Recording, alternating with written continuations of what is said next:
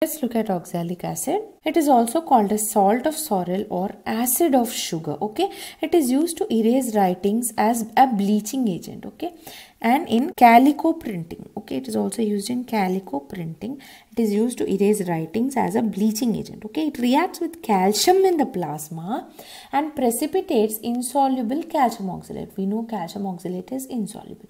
This gets accumulated where? In the liver, heart, lungs, and kidney. So, all the effects that are due to oxalic acid poisoning mainly due to hypocalcemia leading to tetany. Okay. So, the main effects of oxalic acid are due to hypocalcemia leading to tetany. Right.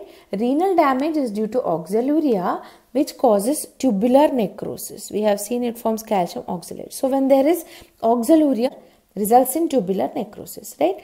Oxalic acid, when it goes into the stomach, it results in a coffee ground vomitus because it causes a brownish coloration of the stomach mucosa, right?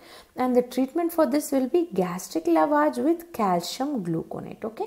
So, calcium gluconate, please note this point, calcium gluconate is used in oxalic acid poisoning.